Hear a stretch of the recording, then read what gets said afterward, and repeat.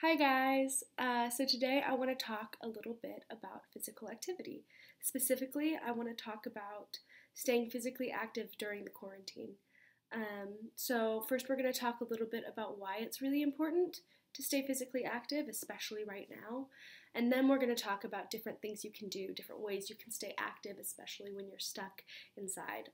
Okay, so physical activity during quarantine, why is it super important? Essentially, it boils down to your mental health. So, physical health and mental health are very intimately intertwined. And what I mean by that is that it's very difficult to have one without the other. So, it's really difficult to be mentally healthy without being physically healthy, and it's really difficult to be physically healthy without being mentally healthy. For example, when you're sedentary, when you are just lounging around all day, not doing anything, which is kind of what we're all stuck doing right now, right? Because we're in the quarantine. So when you're sedentary and you have low levels of physical activity, it can be really negative on your health. And not only on your physical health, like we all know, that's the first thing we think of, right? Low levels of physical activity, low levels of physical health, duh. But what we don't always think about is the mental repercussions of that. In other words, lower levels of physical activity can have really negative effects on the well-being and quality of life, especially mentally, of each individual.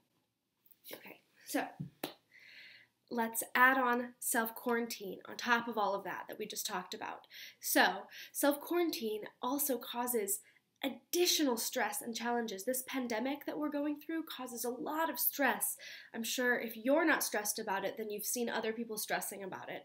You've seen your parents stressing about it. You've seen your siblings stressing about it. You've seen people on the internet stressing about it. Everyone's stressing about it. And so all of this stress mixed with low levels of physical activity can lead to an immense amount of stress on your mental health system. Okay, so what does this mean? It means that both physical activity as well as relaxation techniques are going to be really, really important in keeping us calm and important in protecting our health during this time. You know, maybe I should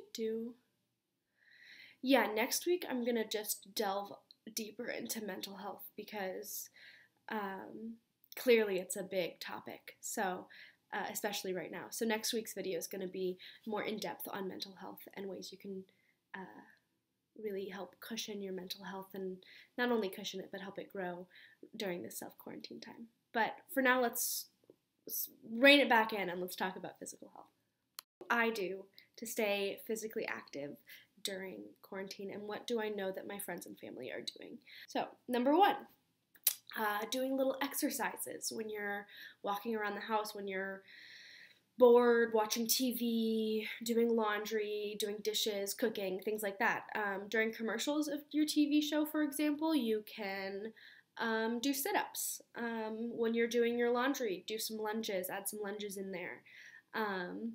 When you're washing your dishes, maybe do some squats. I don't know, add little things here and there throughout your day so that you can make sure that you're staying active even when you're doing little things like just being in your house, right? Number two, and this is one that I've been doing, and it sounds simple and it sounds like it doesn't do much, but it's actually been really good for me. So I live in an apartment complex, and if you live in an apartment complex, you can also do this.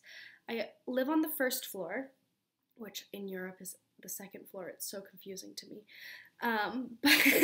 But anyways, what I do 3 times a day is I'll start at the bottom. I'll go all the way down to the bottom of the apartment complex, and I'll walk all the way up to the top of the complex and back down. And then that'll be my one time in the morning. I do it one time at lunch, and I do it one time at dinner. 3 times a day, just up and down the stairs of your apartment complex. And it doesn't seem like much, but it's actually really a good little break to get you out of the house, but you're not, leaving your apartment complex. You're not interacting with people. You're just stepping outside of your house for a minute, which is really good to get you out of the kind of, I don't know what the word is, but like sometimes when I stay indoors the whole day, it makes me feel really like sluggish and gluggy. And sometimes just stepping outside for 2 seconds to walk up and down the stairs really snaps me out of that, which is really nice. Number 3, online workouts. So I do this one. I do an online yoga class. My friends and I have been challenging each other to do this 30-day yoga challenge, and I'll link it below. She's awesome. It's called Yoga with Adrienne. You can also look it up. She has a couple of 30-day yoga challenges, and I love them. They're really great. I have here, I'll show you guys, my yoga mat in the middle of my living room, and every day, usually it'll be within the first hour of me waking up, I'll do just a quick online yoga course. It's free, it's seemingly easy, and it's really like a good way to stay on top of things, especially when it's a challenge or when you're doing it with friends, because that's another way that you connect to people, right? Number 4, turn on some music. This one's really fun. So, and again, it doesn't sound like a workout, and it's not really a workout, but it's fun, and it is some activity to get into the day. So when you're feeling lazy or bored or tired, turn on some of your favorite music and just dance around the house. Okay, number 5. So this last one, I know that not everyone can do, and I appreciate that not everyone can do it. So make sure that you only do this one if you are physically able to. But something I do is I try to go to the grocery store once a day.